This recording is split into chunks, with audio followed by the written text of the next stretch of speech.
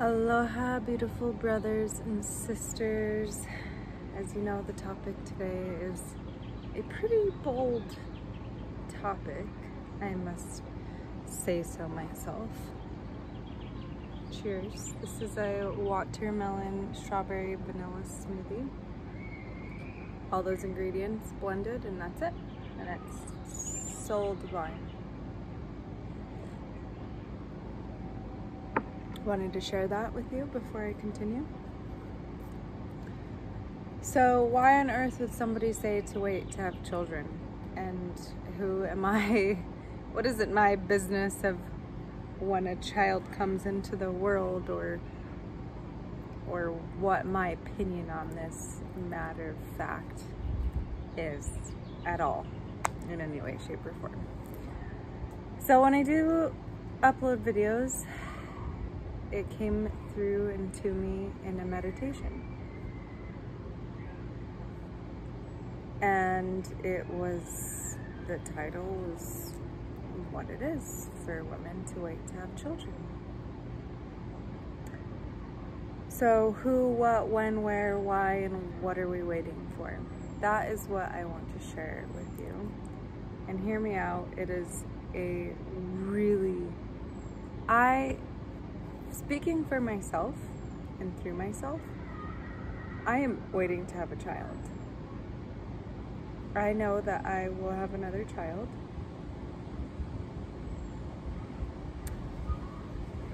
And if you know me, this says a lot in the sense that, like, when I want something, I want it now.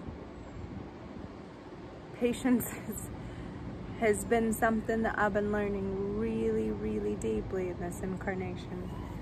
So I am waiting, and I am waiting for the turn of events that is happening on the planet right now.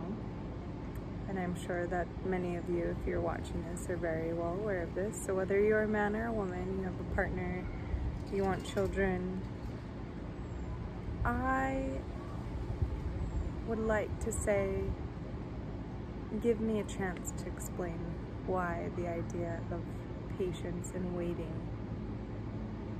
is a really great idea because of what's happening and what's going to happen. So this is book 5 of Anastasia and the Ringing Cedars book series.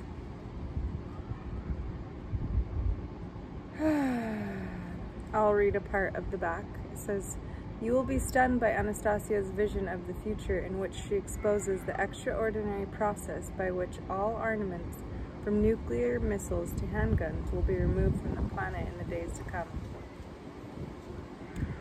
There's more. Anastasia paints images of exquisite beauty, abundance, peace, and harmony. Images which will fill you with renewed hope and inspire you to begin creating a very different life for yourself. One far better than anything you might have previously imagined. So, I'll read the first chapter, the first part that I would like to share. We are always in a hurry to get somewhere or get something. There is hardly a single one of us who doesn't desire to lead a happy life, find love, and establish a family. But how many of us will actually achieve our desire? Oh no, there's a grasshopper. Come out, little guy.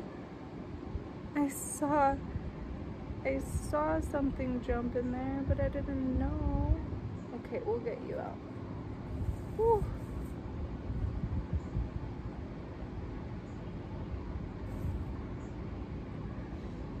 All life matters.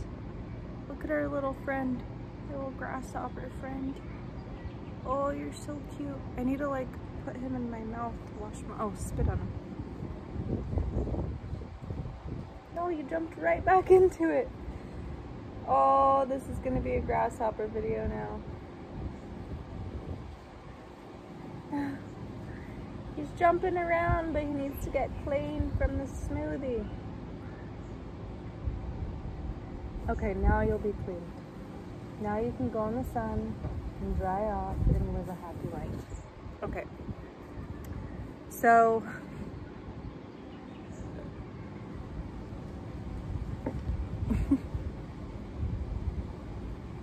Come back. Come back to the video. But how many of us will actually achieve our desire? What determines our satisfaction or dissatisfaction with life? What determines our success or failure? What constitutes the meaning of life for each and every man, and for all mankind on the whole? And man is also derived from men and women, by the way. So for each and every man, that includes men and women. What kind of future awaits us? These questions have been around a long time, but nobody has managed to come up with an intelligible answer. But I wonder, what kind of country will we be living in 5 or 10 years from now? What kind of world are we leaving to our children? We really don't know, and let's face it, none of us can ever picture our own future, because we are always hurrying off somewhere, but to where? Strange but true, the first clear glimpse I have ever had about the future of our country came not from statistics or politicians, but from Anastasia, a recluse living in the wilds of the taiga. And not only did she present a picture of a marvelous future, but showed step by step its feasibility even for our generation, a design, in fact, for the development of the whole country. Whoa. It was while I was on my way from Anastasia's glade to the river that this firm conviction, for some reason, came to my thought. Her plan is capable of changing so much in this world of ours. When we consider that everything her thought conceptualizes inevitably turns into a real-life embodiment, we see we are already living in a country with only a splendid future ahead of it. And this is in Russia.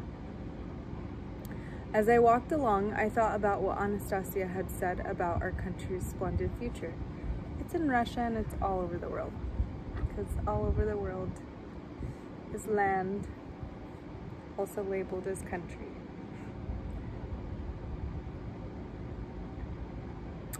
I thought about what Anastasia had said about our country's splendid future, which might even come about in our generation's lifetime.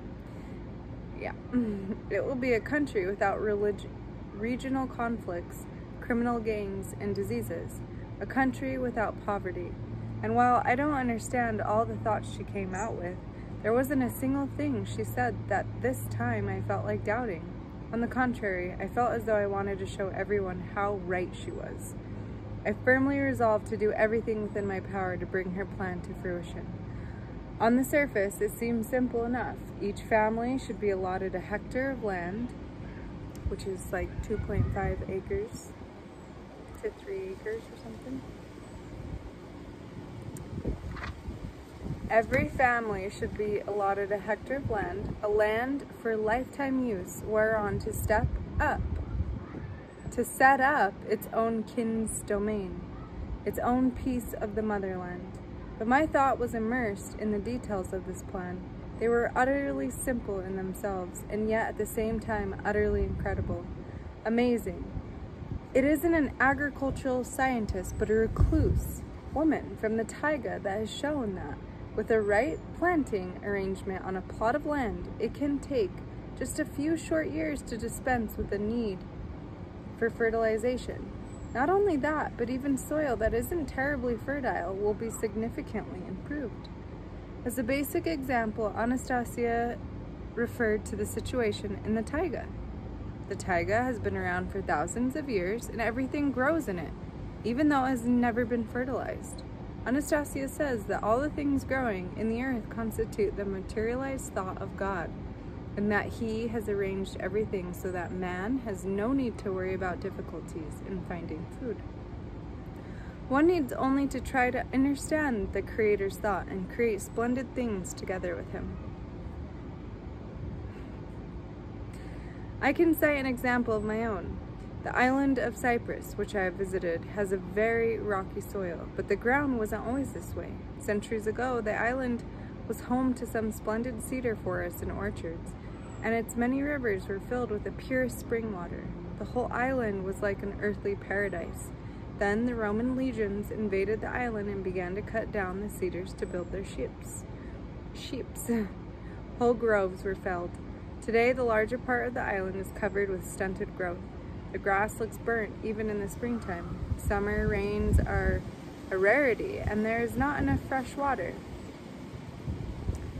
The residents have had to import fertile soil and by the barge load to be able to grow anything at all. So the upshot, it's not only has man failed to improve what he has been created on the island, but his barbarous interference has actually made things worse. In outlining her plan, Anastasia said that it was essential to plant a family tree, and that people should not be buried in a cemetery, but right there on the beautiful terrain they themselves have nurtured. No headstone of any kind need be placed on the grave. It is a man's living creations, not something dead, that will serve as a memorial for his relations. And not only that, but his soul will be able to take on a material embodiment again in his earthly garden of paradise. People buried in a cemetery cannot end up in paradise. Their souls cannot be embodied in matter as long as there are relatives and friends around thinking about their death. Headstones are monuments to death. Funeral rites were thought up by the dark forces for the purpose of confining, at least temporarily, the human soul. Our Father, God, has never produced any kind of suffering or even grieving for his beloved children. All God's creations are eternal, self-sufficient, self-reproducing. Everything living on the earth, from the outwardly simple blade of grass to man, is a self-constituted, harmonious, and eternal whole. Here too, I think she is right. Just look at how things have turned out. Today, scientists tell us that human thought is material. But if that's the case, it means that the deceased person's relatives, in thinking of him as dead, thereby keeping on holding him in a deadened state, which torments his soul. Anastasia maintains that man, or more precisely, man's soul, can live forever. It has the capacity to constantly re-embody itself anew, but only under certain conditions. These conditions are brought about by a kin's domain, established according to Anastasia's design. I am simply a believer in this design. As to proving or disproving her claims about life and death, I'll leave that to the esoteric scholars who are no doubt more qualified for the task. I say, you're going to get a lot of opposition on that one, I observed to Anastasia, to which she only laughed and replied, "It will all happen very simply now, Vladimir. Man's thought is capable of materializing and changing the shape of objects, predetermining events, creating the future.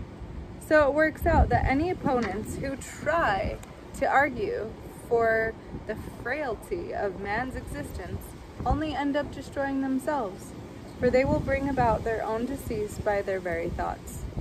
Those who are able to comprehend their purpose and the meaning of infinity will start to live a happy life, eternally re-embodying themselves, for they themselves will produce with their thought their own infinity of happiness."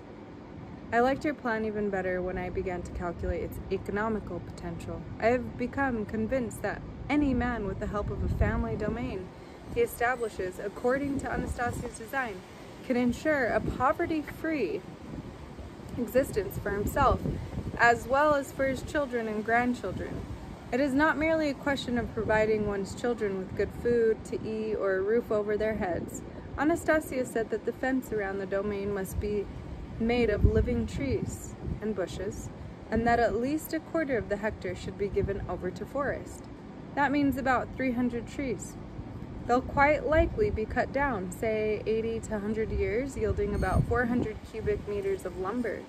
Even today, lumber well dried and processed for furnishing fetches at least $100 per cubic meter. And this was written a while ago. Meaning a total income of $40,000. Of course, one shouldn't cut down the whole forest at once, just the number of mature trees that are needed at the time, and then immediately plant new ones in their place. The overall value of a kin's domain set up accordingly to Anastasia's design may be estimated at $1 million or more, and any family can build one, even those with an average income. The house can be quite modest to start with. The main treasure will be the plot of ground. accurately and aesthetically laid out. Even today, wealthier citizens are paying big money to firms specializing in landscape design. There are about 40 such firms in Moscow right now, and they are always busy. For upwards of 1,500, they will take just the 100 square meters of ground around your house and turn it into a landscape design with detailed accuracy and aesthetic beauty. It costs around $500 to plant a single conifer about 6 meters high. But people who want to live in beautifully appointed surroundings are willing to pay big money for that. They end up paying it because it never entered their parents' heads to establish a family domain for their children. You don't need to be rich to do something like that. You need only to get your priorities straight. How can we raise our children properly if we ourselves don't grasp such simple things? Anastasia is right when she says the education begins with ourselves. I myself have a strong desire to establish my own family domain, to take a hectare of land, build a house, and most importantly, to put in all sorts of plantings around it. So, this is up to page 6 on book 5. And if you're still with me and you listen to that, cheers. Cheers to us who are here to create a new earth, a new family way of life.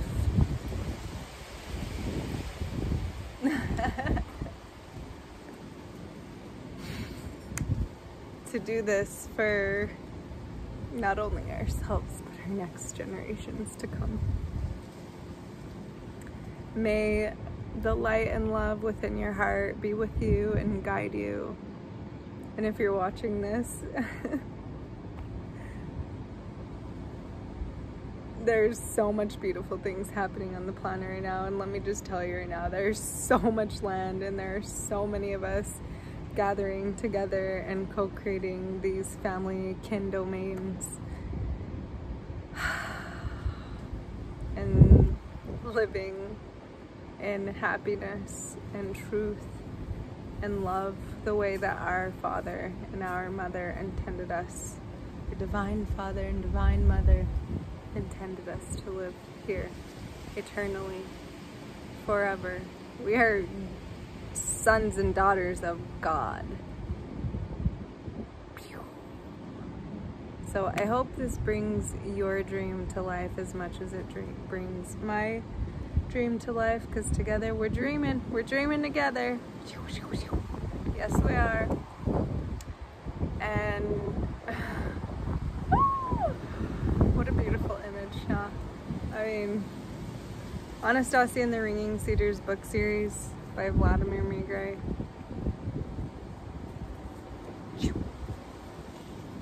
Has completely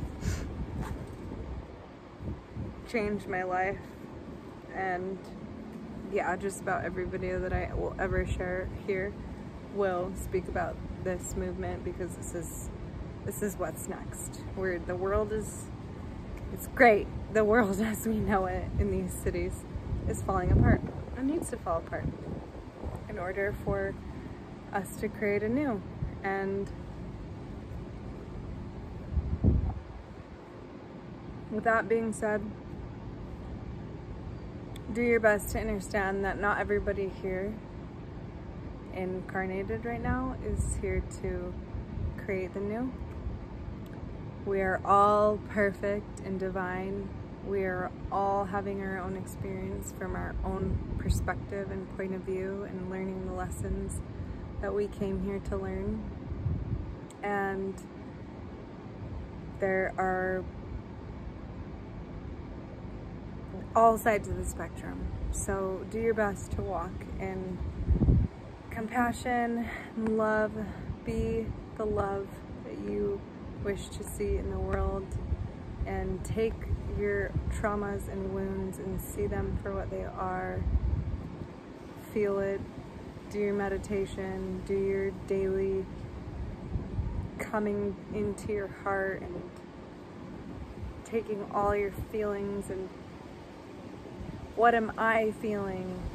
It's all reflection. So until that reflection is a beautiful image, it starts within first. So know that we're collectively doing this. There's all the energies, the etheric energies, the things that we do not see with these two eyes. Oh, the amount of magic that we are, that we came here to remember. Focus on that. Focus there. All is divine. All is perfect. Take a deep breath in and let it out. Melt into that. And so it is. I am that I am. We are that we are. We are love. We are light. We are sons and daughters of God. And we are here to do this and experience this. Yes.